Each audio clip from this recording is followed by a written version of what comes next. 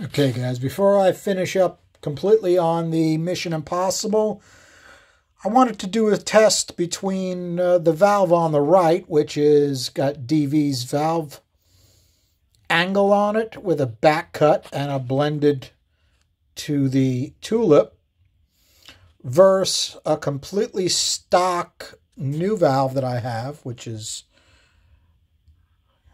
been sitting around for, I've had it for at least 25 years.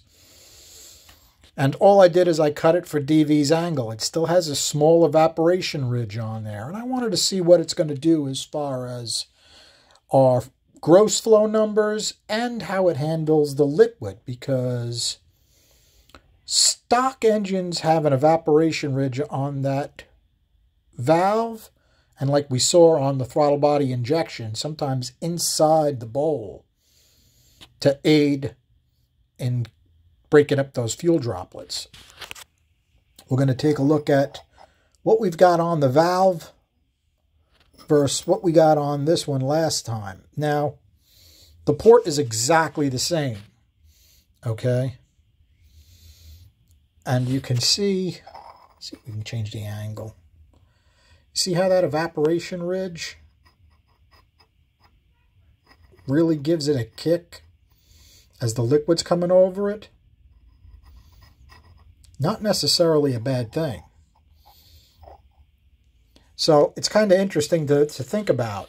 Is it worth it? That small difference, right? That little bit of a back cut blended to the tulip, or that evaporation ridge. Well, as far as this, it looks about the same in the bowl as we had last time. It looks pretty good. It's a little narrower than I would like, but it's not bad. We have a little bit more right by the plug than I'd like to see. It's actually on both sides of the plug. I do not remember it being on this side of the plug last time. But take a look at the beautiful blue covering we've got on that chamber, that light blue covering. That might be worth a few CFM. Just thinking. Let's take a look at what the bore looks like. Okay, that's a huge difference. Okay, the splatter marks on this side are much finer than they were last time we saw them. And this goes much deeper. This definitely looks better. And remember, it's only a small difference in the valve. To me, it's super interesting stuff, guys. Okay, looks pretty good in the bowl. Did it change our angle as far as our floor vane? No, it still looks right on the money where it should. That looks really good to me. Can we see into the chamber? You can see the light blue powdering into up to the chamber. Okay, I wanted to retest the exhaust as well. But all I have is older exhaust valves, and they were pretty beat up, so I took the carbon and stuff off of them. I put a slight radius on that edge with a burr, and then gave it a little bit of sand roll action. It's not, you know, it was not a huge amount of work, but I just wanted to see if it's even worth cleaning them up. So we're going to flow that exactly on the same port as we did last time. I just did that mild work on that exhaust valve. Okay, I don't have numbers on these. This is my final finish. We should make this final finish number 1, because you know Charlie, right? What was it, 1,250 cuts later? You know who I'm talking about. You were in the chat. That's kind of funny. I got a good laugh out of that. We're going to make this number 1. And we're going to make final finish number 2 here. Okay. So this is what we had. Not bad. You know, if we run it to 600 lift, we got 231 and change. Not great. It's less than I figured I could get, to be honest. So what did we get on this side? Well, that little lip on that valve does cost us some CFM. It costs a CFM through the whole curve.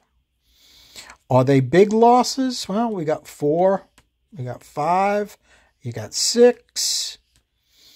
You got 4, you got 3, you got 2, you got 4, you got 1, you got 3, you got 1.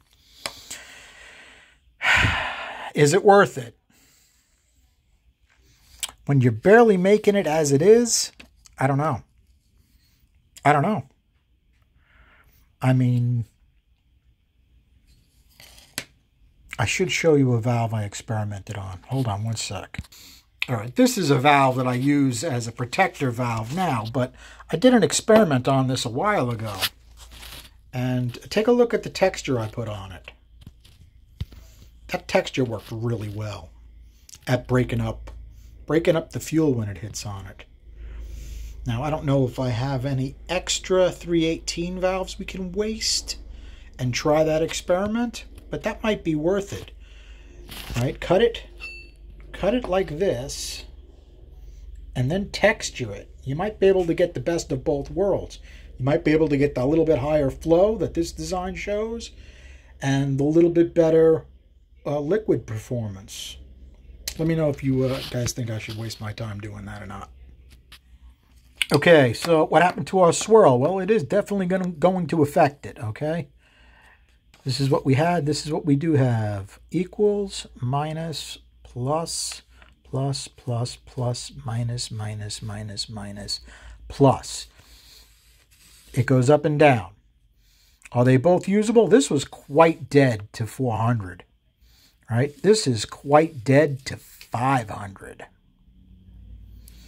I think I'd rather have this curve, to be honest, because it starts up at 400. I'd like to give it a little more of a kick. This is really low. This is completely dead. You know, I don't know which one would make more power. I don't think there would be much of a difference, to be honest. Okay, that was number 1. This is number 2 on the bottom. We're flowing almost exactly the same at 600. We're 231.1 and we're 227.5. Only a tiny bit difference. Look what happened to our pinch speeds. Down, down, down. Roof speeds. Down, down. Short side radius. Down, down, down. Ouch. And some of them are big jumps. Big jumps in speed. I wouldn't expect that much difference on all of these just from those few CFM for 4 CFM. That seems like a big difference. All right, let's take a look at the exhaust. Now, the exhaust, all I did was I gave it a little bit of a cleanup and a touch of a radius on the top. Let's see if that made a difference. Okay, for those couple minutes worth of work, we actually got a couple gains. Not huge, you know, nothing is big, right? We lost a little here, we lost a little here. At the low lifts, I couldn't care less anyway. Equals. We got a little noise here and here, but we got more flow. And that does happen sometimes. You would think the noise would cost you CFM, but not necessarily on an exhaust. Okay, you can see it right here. We got noise on these 2 spots we didn't have here, and we got a little more flow. Will that hurt the engine? I'd rather have it with no noise, to be honest, but I don't mind the extra flow. Up a little, tiny bit up, tiny bit up, tiny bit up, tiny bit up, same. So it's not a complete loser when it comes to that. Let's take a look at our 1 7/8 pipe, 185.2 and 200.4. All right, it's a little bit better at 600 and a little bit worse at 700. Is it worth giving the exhaust valve a nicer shape? It'd be nice if we had brand new valves. That would be even better instead of older pitted stuff. I'm sure the pits don't really help much. And if these are going to get spun as hard as I think, we probably need to get a set of exhaust valves.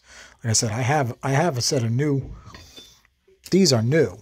But they've been sitting around a long time. They do have a little bit of light rust on them.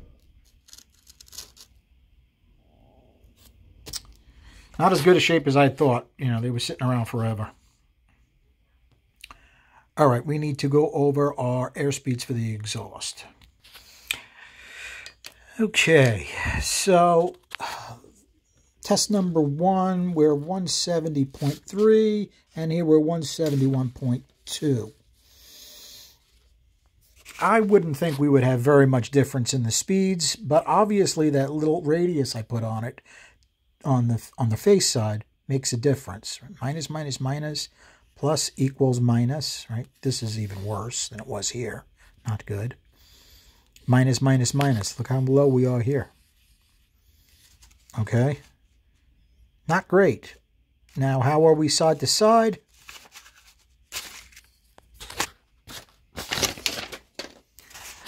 Side to side, we're really good, right? 282, 282. This way, not as much, not as much. We're really good at the top, though. Could that exhaust use more work? I'm pretty sure we had better than 180 at some point. I would have to go back and take a look at the other older videos of what we were doing on a Mission Impossible.